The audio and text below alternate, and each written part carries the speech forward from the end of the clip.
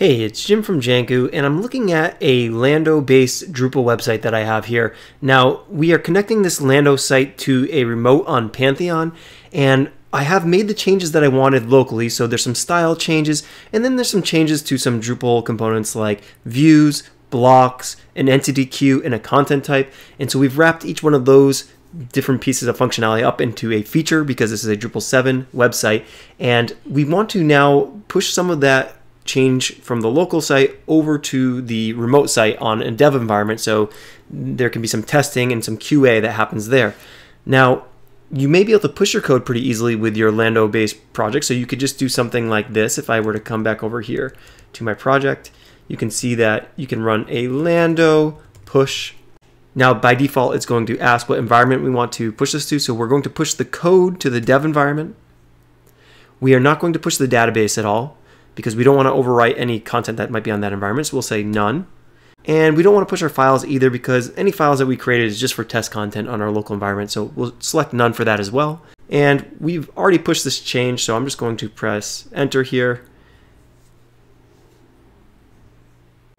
So if I flip back over here to my Pantheon dev site, we have this site here. If I were to reload this, it still has some of the things from the previous site. So the switcher is still here, and it hasn't been switched over to this dot-based switcher here. So what we want to do is we want to actually be able to run drush commands on that remote environment.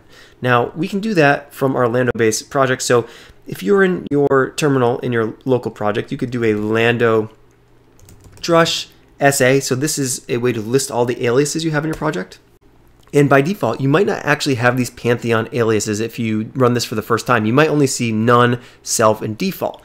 So if you want to list those additional aliases, you can do drush Terminus aliases. So Terminus is a Pantheon command line tool that they use to interact with the remote environment. So if I run that Lando Terminus aliases command, it goes and it fetches those drush aliases from our remote site. And then from there, if you were to list your drush SA, you will see those different environments now. So I might want to clear the caches on just the dev environment. So I can come up here and I can copy this command here that corresponds to the specific site that I want. And then I can do a Lando drush dev and do a status to start. See if we can get the status of that remote. And then we could do something like clear all caches.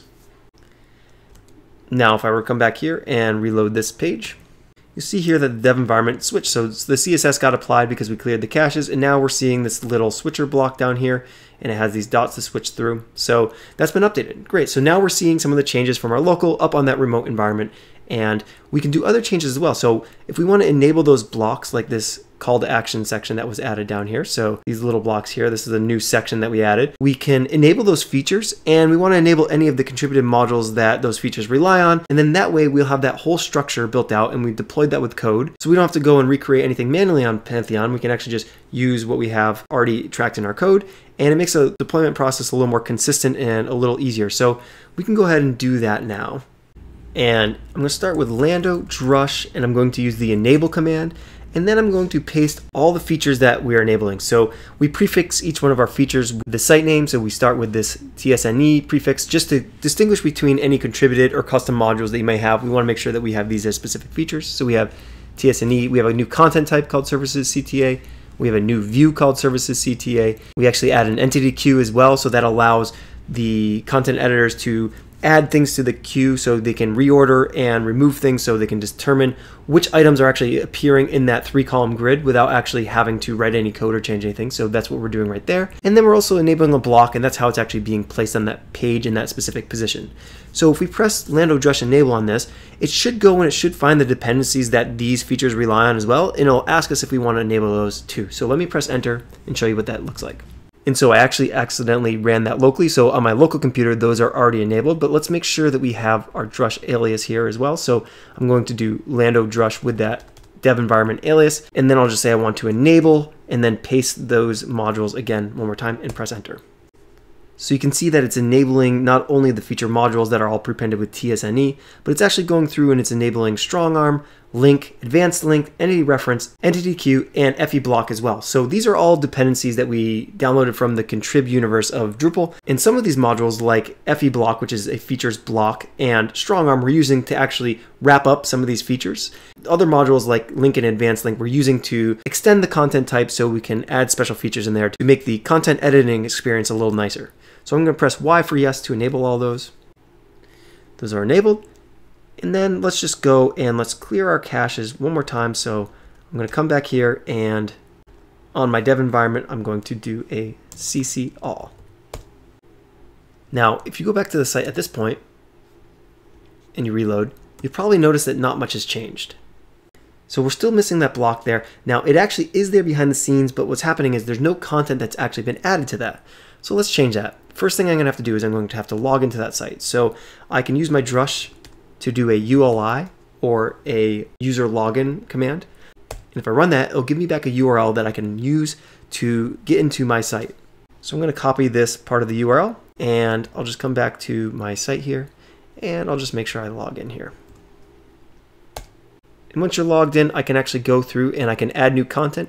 And now we have the services CTA because we added that new feature that actually enabled that through code. So I can go and click on that.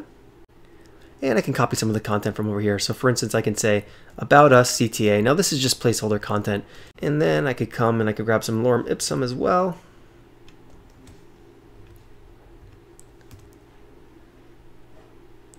Now I could select an image, and I'll just grab property image here and upload. And we'll say for alternative text for screen readers, we'll say graphic of tall buildings. And then I'll look for a page specifically on here. So we have this advanced link module enabled, so I can do a search here and it'll do an autocomplete. So I'm finding the About Us page within our site. This will also work with external links, although it won't autocomplete. So you could link to something like google.com if you wanted to. And then come down here and I'll just save this. Now, if I were to go back to the home page, you'll see that's still not here. So we added that content, but we still have to add it to the queue. So I'm going to go to Structure, Entity Queues. And then in here, you'll see that we have this Services CTA queue. So I'll come and I'll edit the items in here. And then I'll come and I'll look for the About page that I just added. So I'll add this to the queue.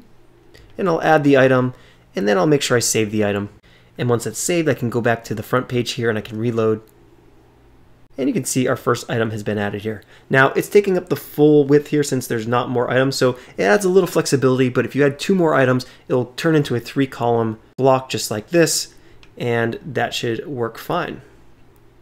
Now you can see we're just using Flexbox here under the hood. So if you were to come and you wanted to actually resize this, it should break down into a single column here for mobile screens.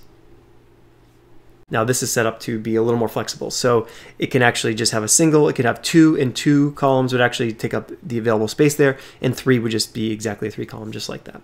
So that's how you go about deploying your code from a local Lando site onto a remote site. The advantages of doing this is you're doing everything in code. So although we are writing some content on the dev site, the point there is that we don't want to track our content between environments. We actually want our content to live on the production site just in case, that gets ahead of where we are locally. And then we want to deploy the changes of configuration. So we're wrapping those up in features, and then we're enabling those using Drush aliases through our Lando-based project to actually enable them on the live site.